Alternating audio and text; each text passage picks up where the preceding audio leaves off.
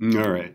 Notice now we've got a velocity and a radius. So what we're going to do with this, guys, we're going to figure out the centripetal acceleration of the ride in g's.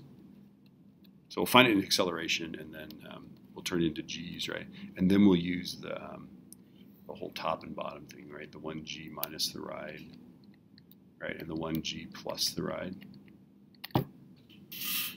Okay, so let's just go ahead and do that. Since we have velocity and radius, we'll use. So 4.08 squared divided by 8.5. Let's get that 4.08. Oh, got to turn the calculator on. And the calculator fell asleep. Okay, divided by. I was so boring that I put my calculator to sleep. Okay, this is 1.9584.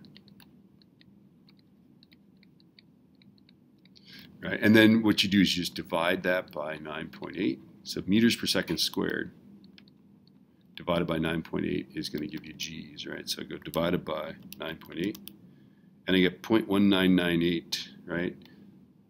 0.199836. So I'm going to say that's about 0.200 g's, just for fun, because that's a nice even number. Okay. And so at the top, I'm going to read 1g minus 0.2, all right, or 0.8 g's. Right, so once you get it into g's, just pop it over into ride land here, right? And then at the bottom, it's 1g plus the ride, right? So 1g plus 0.2 is 1.2 g's. To that.